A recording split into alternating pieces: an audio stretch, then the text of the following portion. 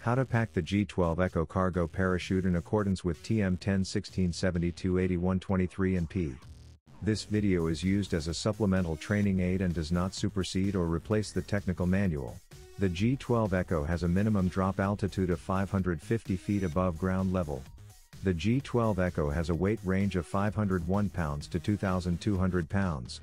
When using two G-12 Echoes, the weight range is from 2,270 pounds to 3,500 pounds. The G-12 Echo cargo parachute is primarily used for the aerial delivery of supplies and equipment by the container delivery system, but can also be used with the Type 5 airdrop platform. Rigor check 1, proper layout. Verify lines 1 and 64 are on the top inside and lines 32 and 33 are on the bottom inside. Remove the canopy bridle loop from the stationary post and slide it to one side of the canopy vent lines. Divide the vent lines into two equal groups. Using an 8 by 12 inch piece of Type 3 cotton muslin cloth, serve the vent lines as demonstrated. Secure the cotton muslin at a 0.1 inch from each outside edge with 1/4 inch cotton webbing, 2-turn single. Trim the running ends to 2 inches. Girth hitch the center line around the center of the vent lines.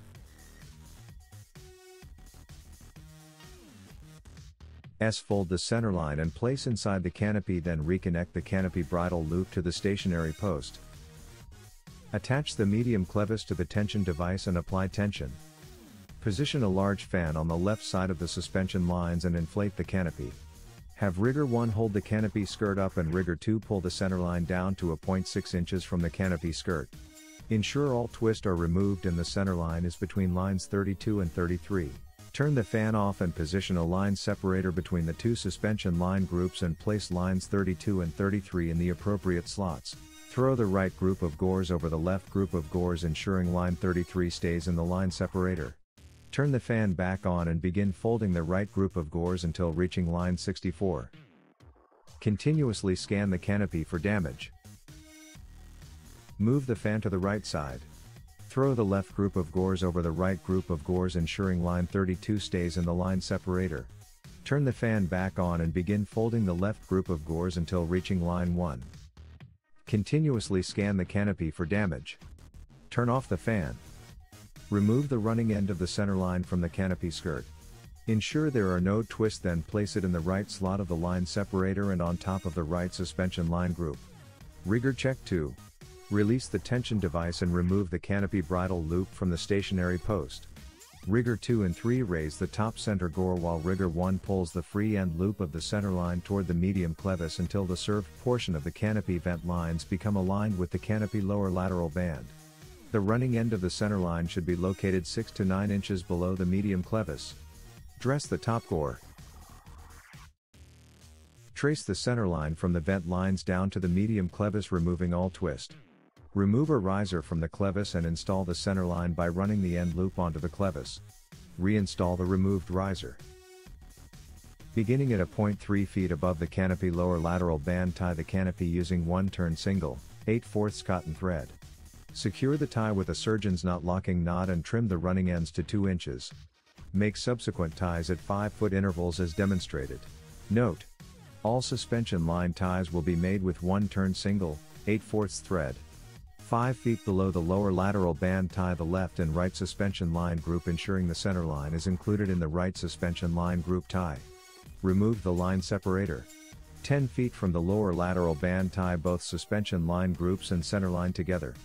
Continue tying at 10-foot intervals, ensuring the last tie is 1 foot from the connector link assemblies. Using a nylon strap or a suitable packing aid, route 1/4 inch cotton webbing down through one set of connector links and up through the adjacent stack. Ensure to capture the center line in the middle. S-fold the slack in the center line between the two connector link stacks. Pull to 1/4 inch tight and secure with a surgeon's knot locking knot. Trim the running ends to 2 inches. Rigor check 3. Riggers 1 and 2 raise the open end of the deployment bag and hold the deployment bag erect. Ensure the suspension line stow panel is facing toward the 12 o'clock. Rigger 3's fold the canopy into the deployment bag as demonstrated. Rigger 3 will stow the remaining canopy and S-fold 5 feet of suspension lines into the deployment bag open end. Rigger check 4. Girth hitch two 18-inch lengths of 1/4 inch to each stow loop on the center of the stowage panel. Fold the side flaps, then the locking stow flap. Insert the lock stow loops through the appropriate slots and temp tie the bag shut. Ensure the suspension lines are on the left-hand side, rigger's view, of the temporary tie. Make the first locking stow to rigger's view right and the second locking stow to rigger's view left. The locking stow should be 3 inches. Untie the temporary tie, and route both ends of the 1/4 inch through the center locking slot and secure the group of suspension lines as demonstrated. Trim the running ends to 2 inches. Remove both packing aids. Lay the bag down and flatten the bag. Girth hitch 24 lengths of 1/4 inch cotton webbing to the stowage panel. There will be 2 lengths of webbing on each loop. Extend the suspension lines toward the bridle end of the deployment bag.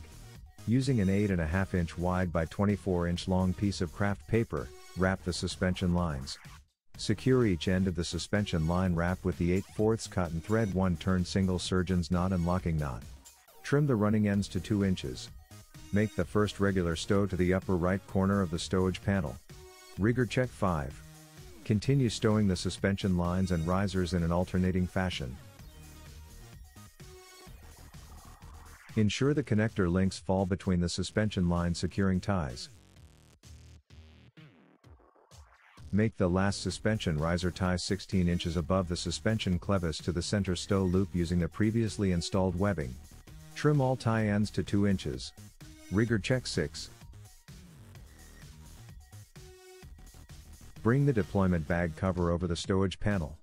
The loops on the cover should overlap the loops on the side of the bag. Using a 60-inch length of 1/4 inch cotton webbing, secure the end of one web length to the first loop on the upper right corner of the deployment bag cover with 2 half hitches. Lace the deployment bag cover to the side of the deployment bag, loop over loop, toward the opening of the D bag. Repeat the same steps for the opposite side. Be sure to route the webbing under the center carrying handle. Secure to the last loop with 2 half hitches. Trim the running ends to 2 inches. Fill out the log record. Rigger check 7. Packing complete.